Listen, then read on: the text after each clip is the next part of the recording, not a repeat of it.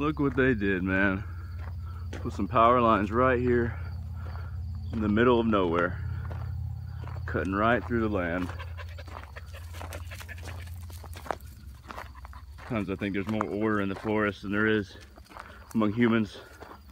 What we do to it leads to chaos if it may not be readily apparent.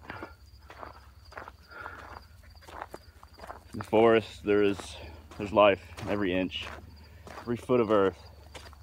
There's an order, higher and lower, and there's life thriving through it. As far as you can see, there's both land and power lines.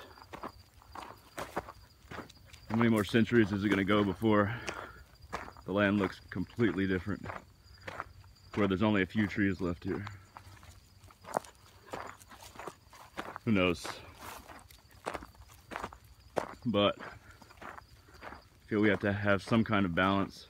We have to make our own order, man's order, follow somewhat the order of nature, learn from it, not just exploit it. We'll see what happens in our evolution, spiritual and physical. Hopefully we find a balance. Otherwise we might be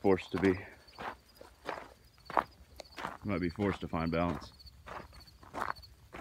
That's all I got to say for now. Thank you.